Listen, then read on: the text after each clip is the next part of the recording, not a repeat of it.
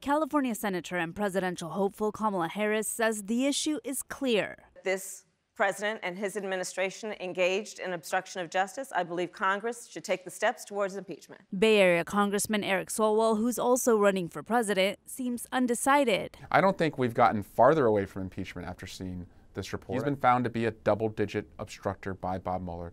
Congress has a responsibility to make sure no one is above the law. And the Speaker of the House, who will ultimately decide whether to call an impeachment vote, warns about the dangers of pursuing that. I do believe that impeachment is one of the most divisive paths that we could go down to in our country.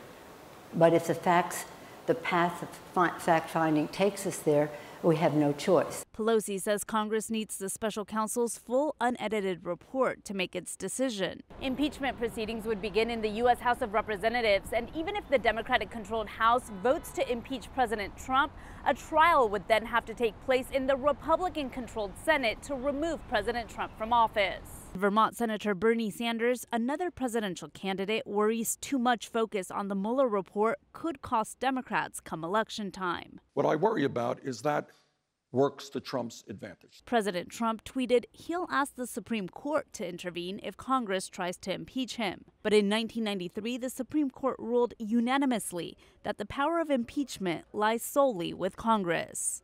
In Washington, Alexandra Limon.